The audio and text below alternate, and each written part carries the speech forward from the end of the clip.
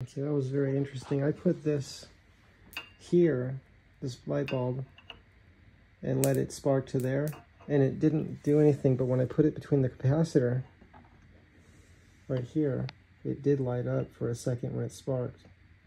Oh, let's see if I can just leave it like that. Let's see if it'll work. Maybe I can just set it there.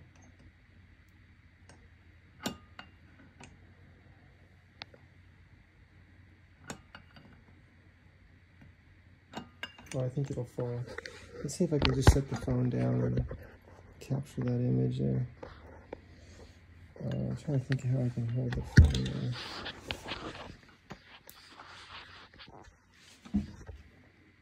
Okay, let's watch if the light bulb lights up at all.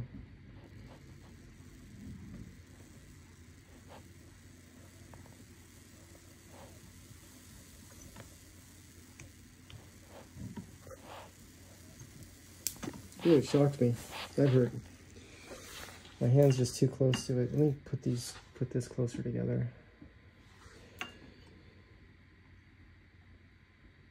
You know what? Maybe I could tape that there. Let me put some tape there. Okay, let me discharge these.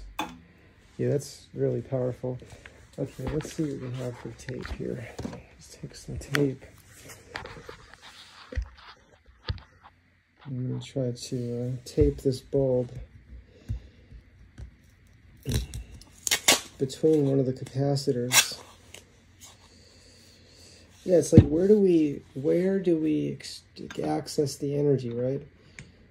And by the way, study the Methernitha testatica machine. That is what appears to be a wimshurst machine that has more collectors and larger capacitors and a few other things on it. And remember this, that anything that's been made can be made in many, many different ways. That's very important to realize. I'm not sure this is going to work. Let me think about this. How do I tape this here?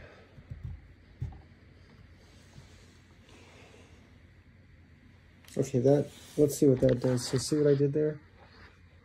So the capacitor now has a space,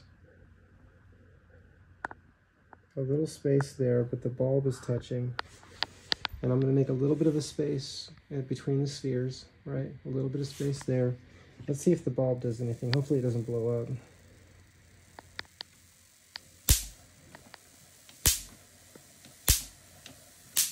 You see that? That is amazing. Did it stop? Oh, now it's sparking over here. Okay, the connection, it became disconnected. See that? Now I have to be careful because last time I touched the bulb, it shocked me. It amazes me that the bulb lit up there, and I'll tell you why.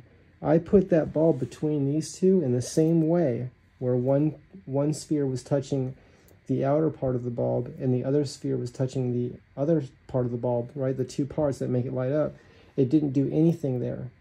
When I put it here on the one capacitor, because my theory is there's different things happening at different points in the wimshurst machine. So I'm just moving it around. This is experimentation. The gentleman that made this machine, he wants people to learn from it. What can we do with this machine? I think the Methernitha testatica that powers a whole city, and it's based off of a wimshurst machine. That's my understanding, right? Because it looks like one, but it went beyond and beyond and beyond. They just kept going. More collectors, bigger capacitors. That's the dream of the gentleman that made this, for people to experiment and to learn. So how do we make that dream come true? Okay, I'm moving this a little bit. Let's see if that gives us anything. Now I'm going to move the spheres away a little bit. And see what happens here. It amazes me that it's lighting up.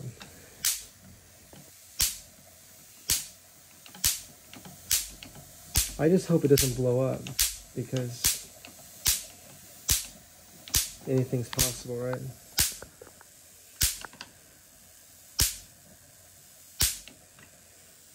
Let's go further apart. Let's go further apart.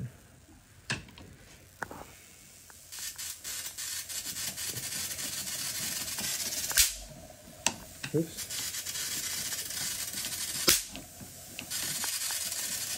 Too much. I guess that was too much.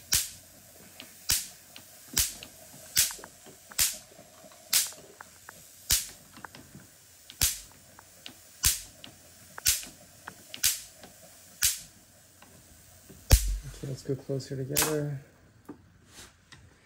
Okay, move them closer together.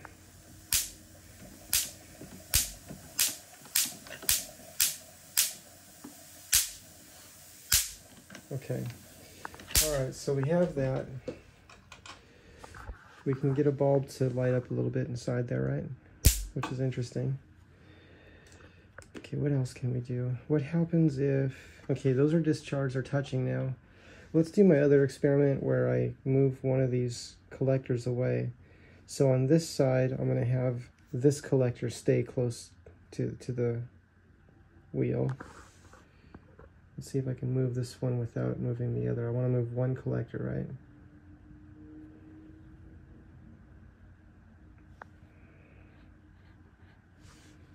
What's happening here? Is it going to let me? It's really tight there. There it goes. Okay, I want to move this collector away. And then tighten this down.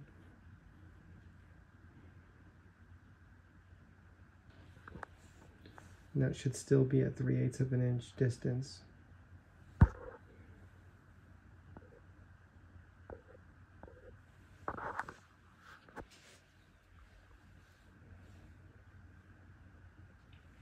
And then on this side, well, let's try that first. Let's see what that does.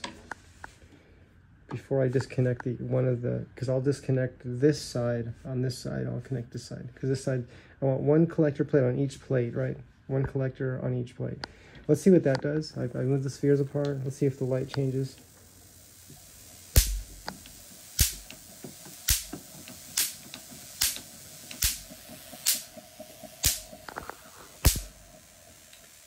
Okay, I'm going to touch the spheres together again and let the machines come to a stop. I'll loosen this side.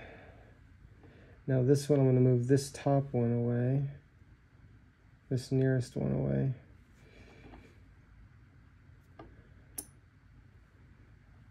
Okay, that moves away, and then I'll tighten this down again, maintaining the 3/8 of an inch distance on the other side. That should not be moving.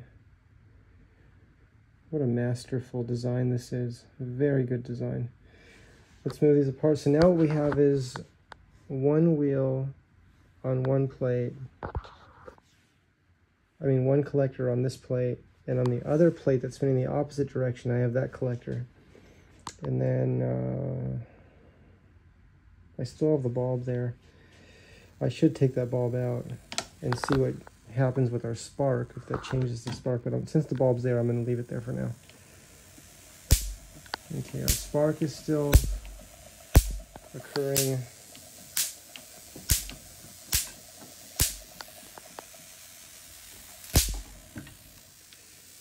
Let's see what the light's doing.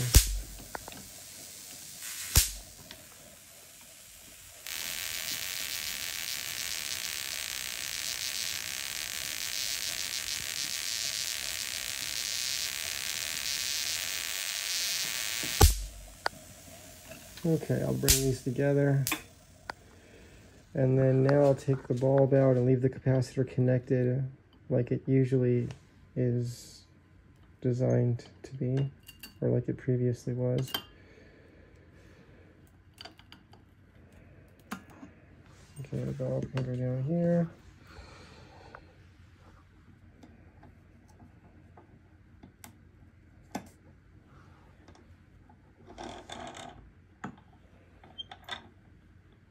Oh yeah, let's go ahead and connect the capacitor up. Okay, so now we're just going to look and see what happens with the spark alone now. Let's see what the spark does.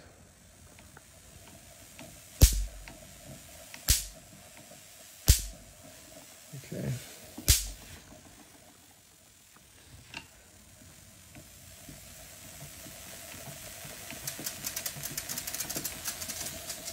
Okay, let's try the other way, because sometimes it works, it'll jump further if I go the other direction. Let's try this.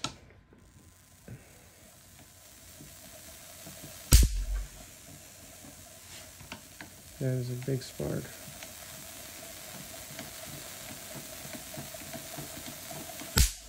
Yeah, okay, let's stop doing this too noisy. It's very late at night right now. Okay, one question I have is, now that I separated the collectors in a way, right now I'm collecting on this plate with this collector, and on the other plate I'm collecting with that collector, right?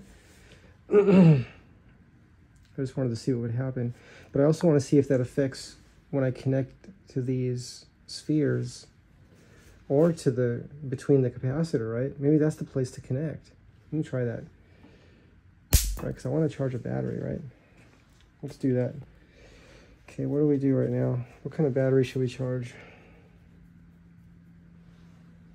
Okay, I'm gonna make another video. Make another video of charging a battery. Okay, see you in the next video.